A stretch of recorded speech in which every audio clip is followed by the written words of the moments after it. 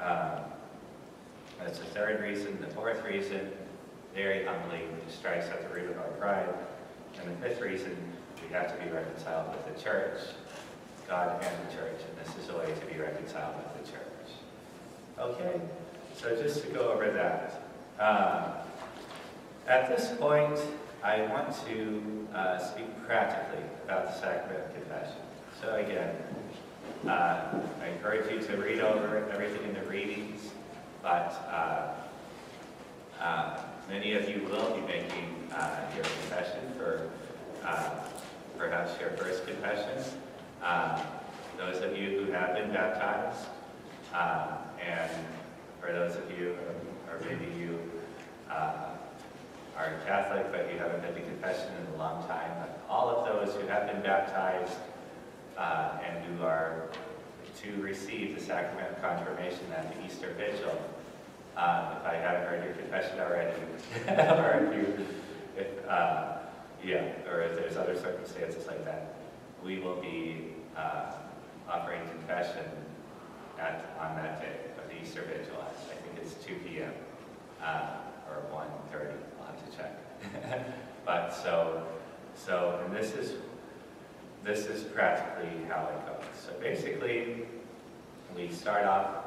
I usually start off with. So you as a priest, it's very, you get different. Sometimes people come in, they start off. They immediately start.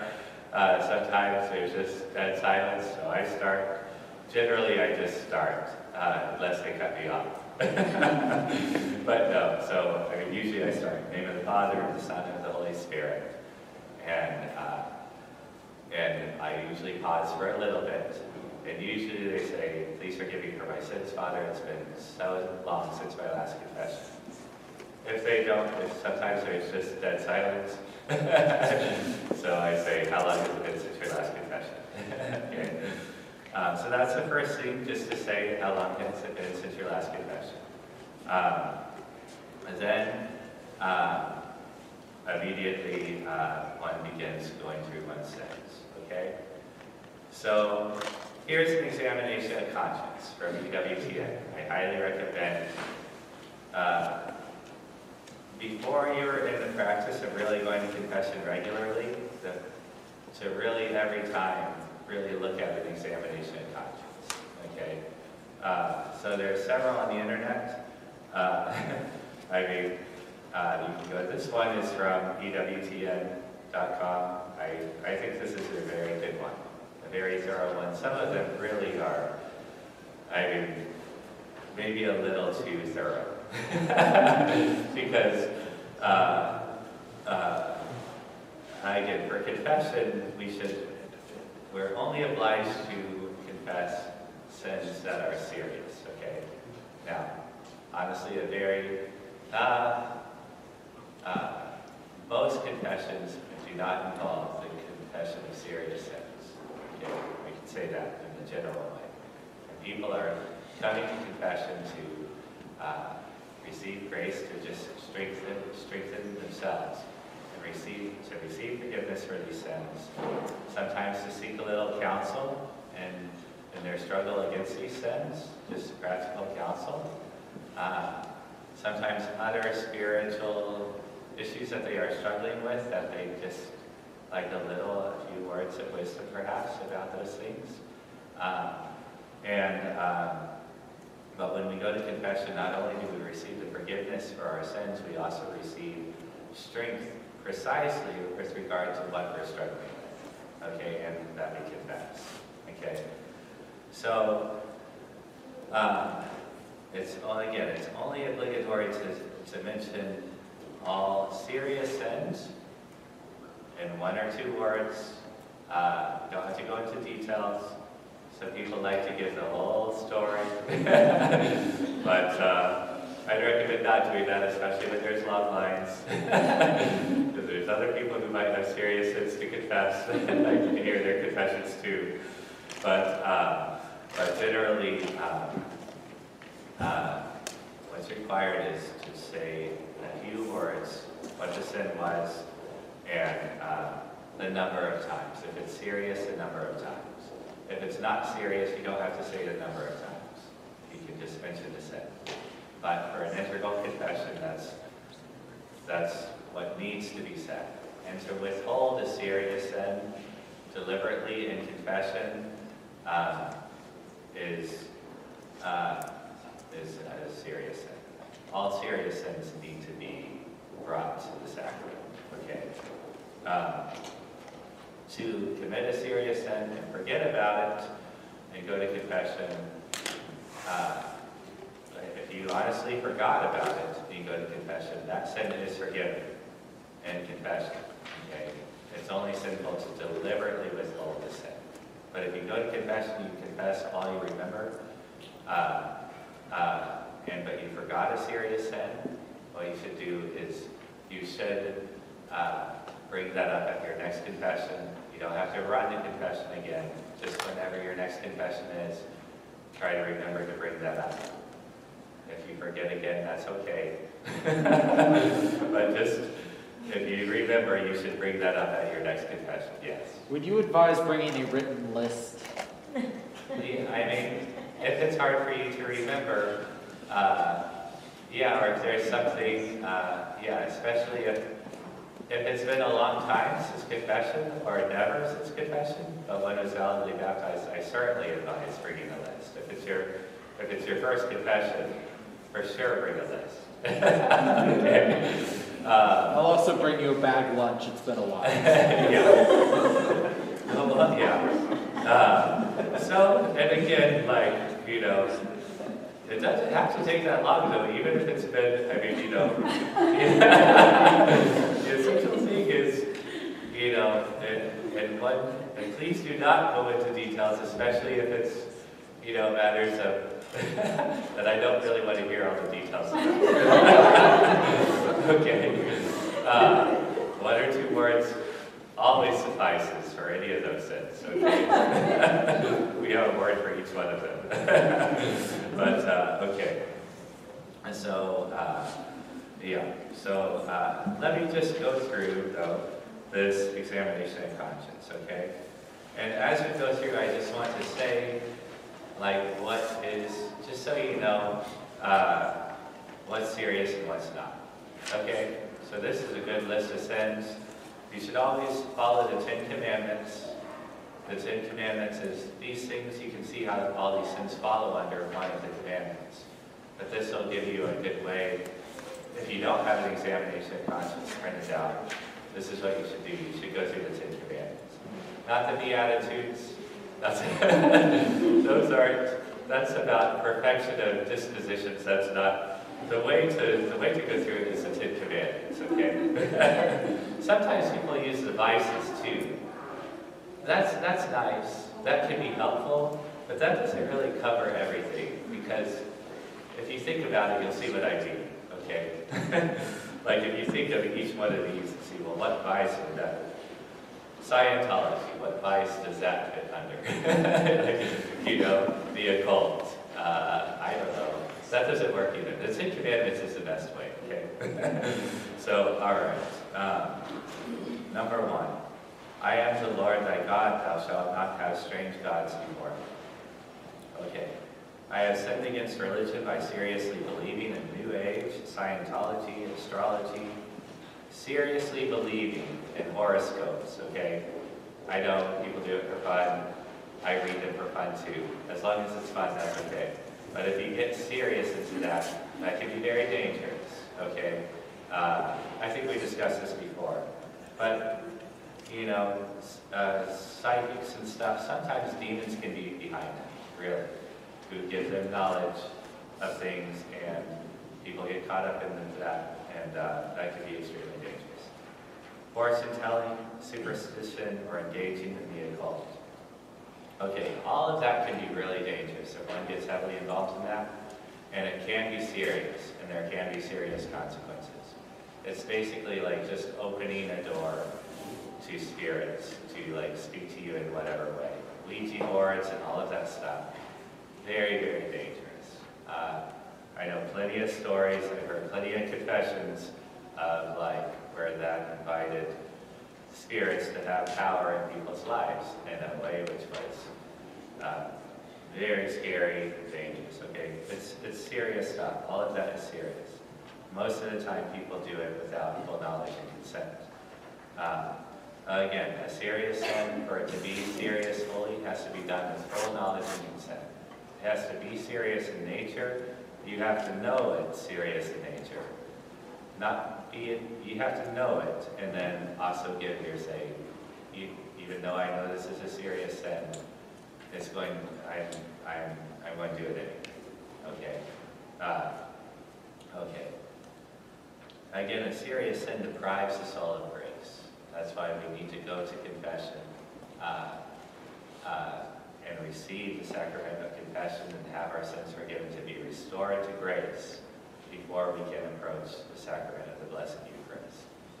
To take the analogy of wounds again, a venial sin is like a wound. A wound which could be ranging from like a paper cut to like, a really annoying wound, a gaping wound. But a serious sin is one that is like a dagger to the heart, okay, or something else, which kills in spiritual life, all right? So, but again, for it to really do that, one has to get full knowledge and consent to something that is in nature serious, okay? Okay. So, did I endanger my Catholic faith or cause scandal by associating with anti-Catholic groups and associations? For example, the Freemasons.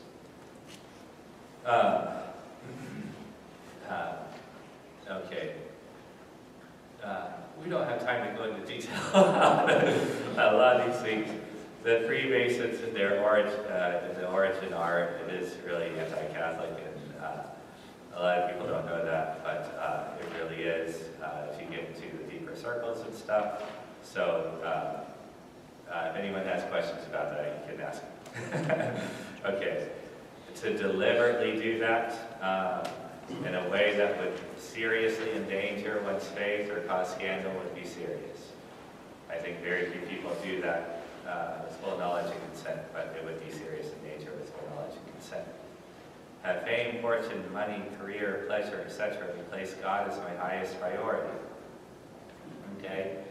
To really pursue any of those things, fame, fortune, money, career, pleasure, as like one's ultimate goal in life, instead of the salvation and sanctification of one's soul. One can do this without being fully conscious of it, but one can really pursue one of those things as one's ultimate goal. To really do that, with full knowledge and consent would be, of course, making an idol in place of God. So that would be serious too. Most often, though, people do that because they divert a little. Their goal is to get to heaven. That's their ultimate goal, but they divert a little. That's on the way, right? That's how St. Thomas describes venial sins. You're still going to heaven, but you take a little detour over here, maybe kind of a big detour, But your goal is still to get to heaven, and if you indulge too much in seeking money or fortune or pleasure or whatever else, okay? Yes? What if I can't make myself feel sorry for my sins, but I know they're wrong? Okay, I was going to, let's just talk about that now. There's perfect and imperfect contrition. Imperfect contrition, as we say in the act of contrition, let's just read it together at the beginning of the page. Oh my God, I am heartily sorry for having offended thee, and I detest all my sins because I dread the loss of heaven and fear of the pains of hell. That could be one's only reason for being sorry for one's sins. That's imperfect contrition, okay? Fear of punishment and of losing eternal life. That suffices, though, for a valid confession, as long as there is the firm intention to avoid these sins in the future. So imperfect contrition suffices for a valid confession, okay? The goal, though, is perfect contrition, where the second part of that statement, I detest all my sins because of thy just punishments, but most of all because they offend thee, my God, who are all good and worthy of all my love. That's what one's striving for. That constitutes perfect contrition. Confession, though, is made for us sinners. So, it's made for people who are struggling between perfect and imperfect and perfect contrition. You know what I mean?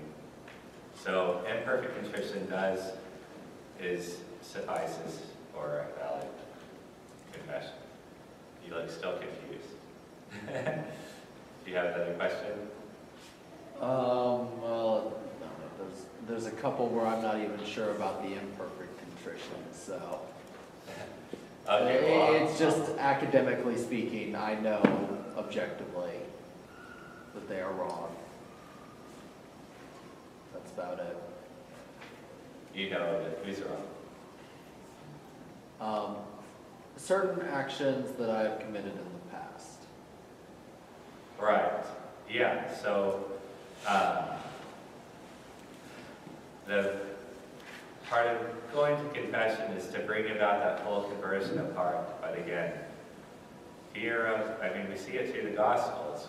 Christ continually urges people by fear of punishment, really, and hope in the reward, which is the imperfect way. That's as all the saints indicate, the imperfect way, but that's where almost everyone starts.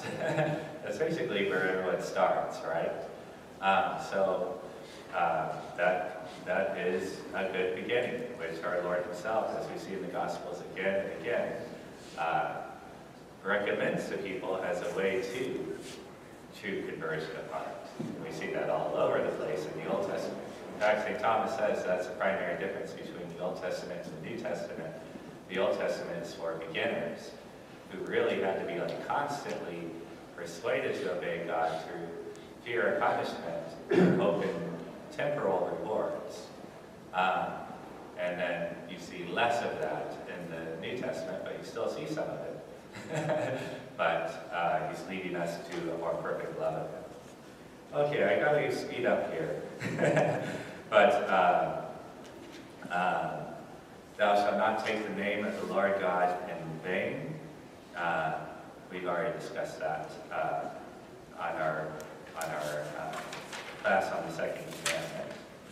Have I committed blasphemy by using the name of God and Jesus Christ to swear rather than praise? Okay, I'm just going to go through and say how these might be serious, okay, to speed up, and just to be practical here. Again, a serious sin has to be done with full knowledge and consent. So to really blaspheme with full knowledge and consent is a serious sin. In anger, but with real, if one's able to give, one's fully aware of what one's doing, and one's able to give full consent, not even a cloud of passion or whatever. But if one with full knowledge and consent really says something like, God damn it, or something like that, I could just say that by way of illustration. But if one says that in a, with the intent, or with contempt of God's name, or, with full knowledge and consent, then that is serious, okay? I think that's rare that happens, because I think it kind of slips off the tongue sometimes because people, had a bad habit or others say it in circumstances or something. But with full knowledge and consent, that is serious. It's taking God's holy name in vain. Have I committed sacrilege by showing disrespect to holy objects, or contempt for religious persons, or for sacred places? To really show contempt and express that would be serious. To to show a little disrespect, especially for perhaps religious persons because of their great imperfections, would not be serious in itself. It depends on the knowledge and consent behind it. Have I committed sacrilege by going to Holy Communion in the state of mortal sin without first going to confession after missing Mass on Sunday, or a holy day? Okay, that's to point out again that to go to attend Mass or a holy day of obligation is a serious obligation. So to do it without a real good excuse, like you're sick or you need to take care of children or something like that, is a serious sin. And for any case, when we're in the state of serious sin, we need to receive confession before receiving communion. To do so, otherwise, if we know we're in a state of serious sin, and we were to receive it, that would be a serious sin as well. Did I violate the 1 hour fast before communion? To do so is not a serious sin. Did I break the laws of fast and abstinence during Lent?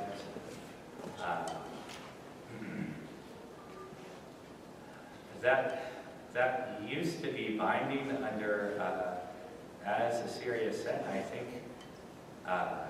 honestly, I'm still not exactly clear whether that's binding in a serious way. It's up for the church to say how far that is binding. But my tendency is to think it is. Did I neglect my Easter duty to receive Holy Communion at least once a year? We should receive communion at least once a year.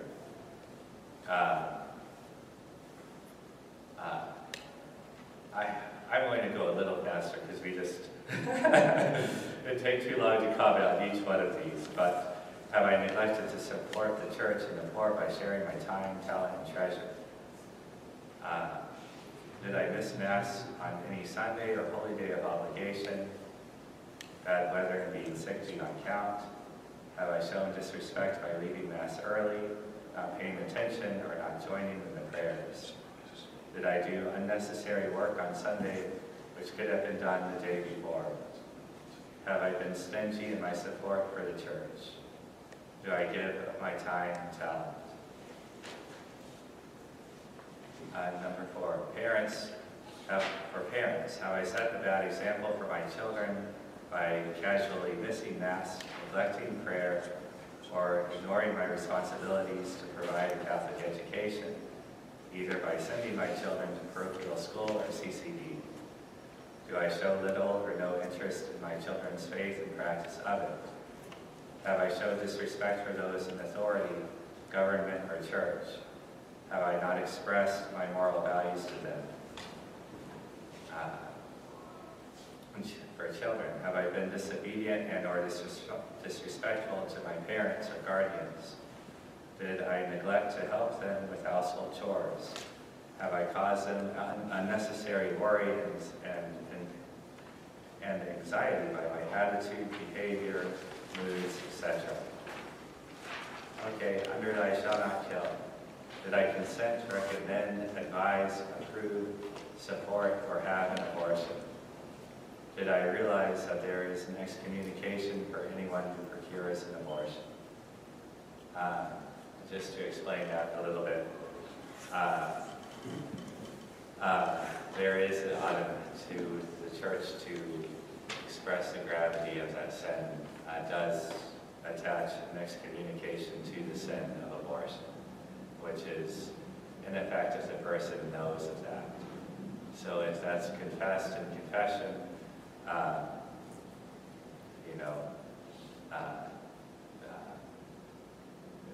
it's generally confessed with tremendous sorrow and everything. So the priest is, I can assure you, going to be very compassionate when it's confessed. But the priest will say, did you know there's an excommunication attached to this? And if there is, a priest can absolve that. So he can, by just saying in the words, I absolve you from the bond of excommunication in the name of the Father, and of the Son, and of the Holy Spirit. And then he can proceed to forgive the sins. But the church, to kind of teach the gravity of the sin, has attached excommunication to abortion, or to, in an active way, advising, approving, or, not advising, but like actually cooperating to bring about the abortion by like driving someone and helping to procure them in a lot of ways like that. Okay. Did I actively or passively cooperate with an act of euthanasia, whereby ordinary means are stopped or means taken to directly end the life of an elderly or sick person? Have I committed an act of violence or abuse, physical, sexual, emotional, or verbal? Have I endangered the lives of others by reckless driving or by driving under the influence of drugs or alcohol? Do I show contempt for my body by neglecting to take care of my own health? Have I been mean or unjust to anyone? Have I held a grudge or sought revenge against someone who wronged me? Do I point out others' faults and mistakes while ignoring my own? Do I complain more than I compliment? Am I ungrateful for what other people do for me? Do I tear people down rather than encourage them? Am I prejudiced against people because of their color, language, or ethnic, religious background? Okay. Just so we have time for the break and everything, I'm just going to actually stop here. If you have questions about it, you can ask me. A lot of times after going through, several times I've gone through an examination of conscience like this, and I would ask the priest, what about this? Is that serious or not? Confession is the time to really go through those details. But an examination of conscience like this is a great way to read about it and say, and sometimes many people have come and said, I read this examination of conscience. I don't think this is a sin. Is this really a sin? Or I don't agree with this. And confession is the place and time, the grace-filled place and time where you can have a very fruitful discussion along those matters, okay? All right, so we're not going to go through the rest, but you can talk to me about it if you would like. I just want to say a few things and have a break and then answer a few questions, okay? So after the confession of sins, the priest will usually say a few words. He might say a few words of consolation, he might give you a few words of counsel,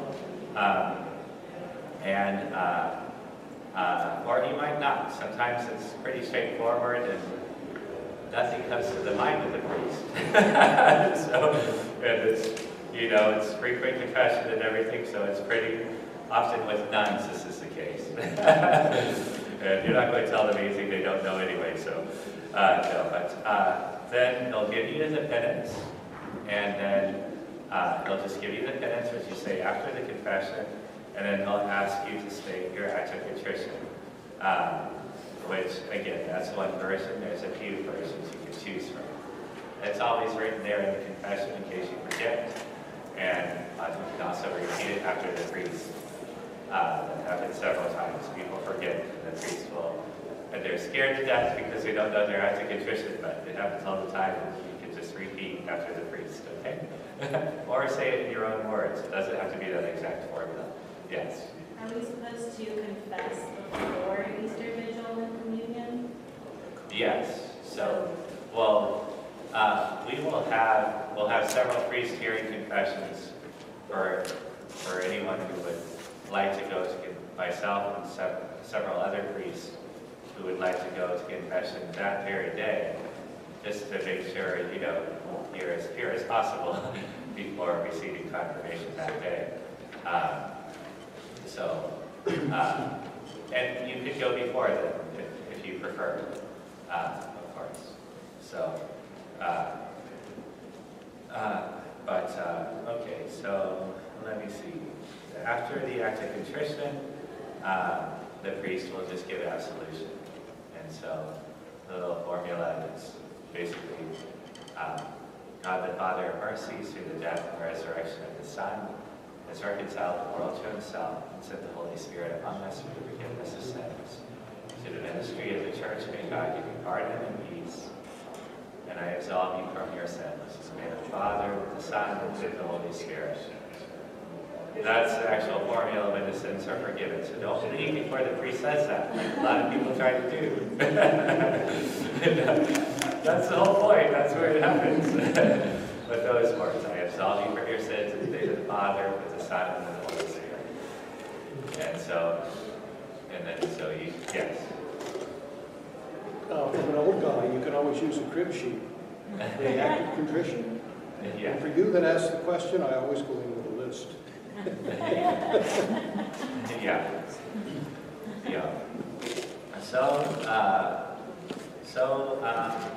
Apart from, in general, though, people usually come with, it's not serious sins that are being confessed, but some sins like maybe gossip, or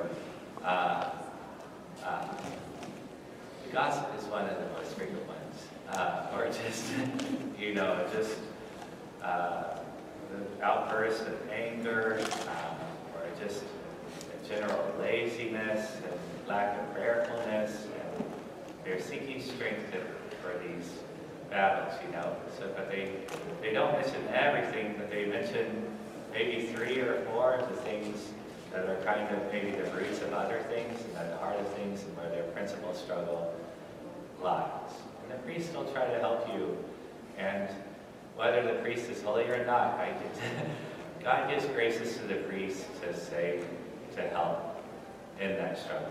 Okay, so I encourage you to maybe, as far as you can, try to get to the root of it too. Like maybe a lack of trust in God, or maybe an anger at God sometimes, or something like that, okay? All right, so it ends with absolution, and usually the priest will say, or I will say, your sins have been forgiven, go in peace, or something like that. And that's the end of the practical nature of confession. So, yes. I just wanted to clarify, is everybody here free to start going to confession now, and then they can go several times before you start, or do they still have to wait? Yeah, no, I mean, Catholics who have been baptized and who have, who are just awaiting the sacrament of confirmation should go to confession. It's really for those who have been baptized but who are not Catholic. That should go to confession. Really, the day before the vigil is the time for you to go. I mean, that would be, that's how we usually celebrate it. That's when you would go to confession. Okay. All right, very good. Well, let's now take a break and have some light snacks for Ash Wednesday. All right, thank you.